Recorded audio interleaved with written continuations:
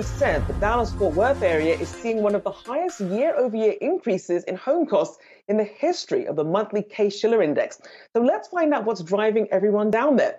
Let's bring in our guest now, Rogers Healy, the Rogers Healy Company's owner and CEO. Welcome to the show. So first of all, in terms of the appeal, which areas are seeing the most demand there and why?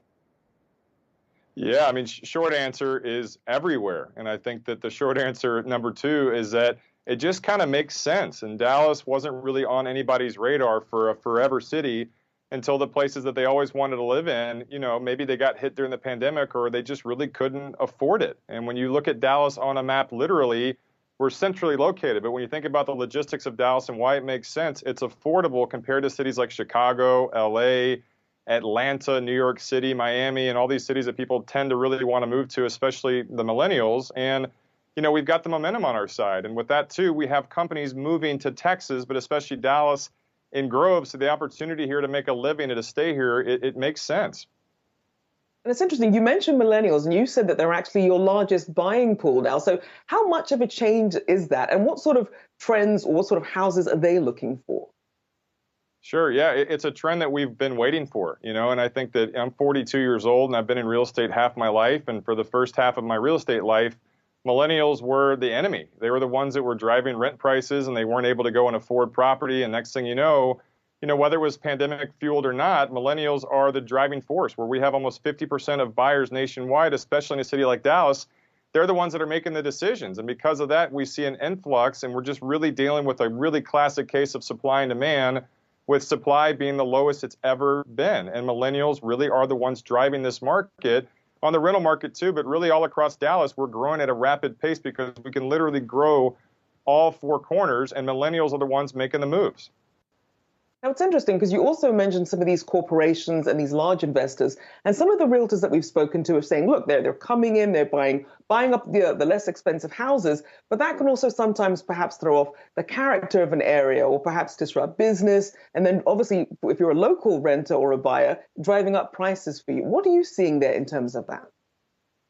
Yeah, this is going to sound insensitive, but just black and white, you can't stop change, and you can't stop people that are in the business of making money. And when somebody sees an opportunity and they're going to be Pied Piper, maybe financially, that's going to lead to other opportunities. And because of that, you're going to see these shifts in neighborhoods, not just in places like Dallas. We saw this in Austin 20 years ago. We've seen it in Nashville the last 15 years. We've seen it in Atlanta the last 10 years as well. But it's going to keep pushing people out from the quote unquote affordable parts of towns like Dallas. But because of that, generations are going to go and uproot and go to different neighborhoods are going to give them more sustainability power. So, yeah, it's happened. And again, Dallas, when you put it on the index against the top real estate markets in the country, we're always in the blue collar indexes with Oklahoma City, with Pittsburgh, places like in Nebraska. And all of a sudden, the little engine that could is caught up with these people, and everybody wants to be a part of it in the Dallas real estate market.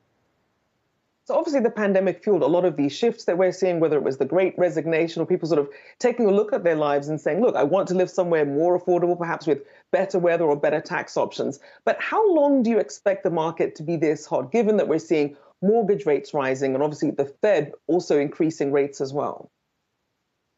There's no end in sight. Bold statement alert, but there is no end in sight for people in Dallas, for people in Texas, and really for people that have a city that makes sense. And the thing with Dallas, it's a hard sell if you have to be by the water, you have to be in the mountains. But once you get over that and you realize you're a 2-hour flight from anywhere, it makes sense. So, interest rates obviously are higher than they were a month ago, higher than they were a week ago, but we still have rising rental rates as well. So if people want to go and get in to the American dream and they want to go own real estate, they're going to have to shift their mindset and realize that you might not live there for 10 years, you might be there for 2 years. And that makes the life of a realtor that much more sustainable as far as success is concerned. So I think that we have a long road ahead of us of it being substantially busy, at least 10 years.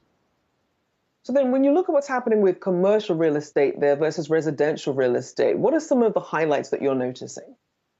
It's the same difference. I think commercial usually is 2 to 3 years behind the trends of residential. And we do a lot of commercial deals here in DFW, but there are no deals to be had. And I think, again, whether it's expanding our office space here, where 2.5 years ago, if you would have thought, if someone would have told me we were going to 5x our space in 2 years, I would have said you're crazy. But now we're literally busting at the seams because people want to come back to the office. But on top of that as well, the experience we missed out on with retail, with going to dinner, to going to get frozen yogurt, to a coffee, whatever, those things are starting to catch up as well. So we see a significant shortage of office space, retail, but especially industrial. The warehouse market in Texas, especially North Texas, has gone insane. And there's a shortage unlike any other, and people are buying at cap rates that historically they wouldn't be purchased for. Like, we're talking like 2 to 4% cap rate versus 8, 9, or 10. So I think that, we don't see a slowdown on the commercial side as well, especially on the investment front.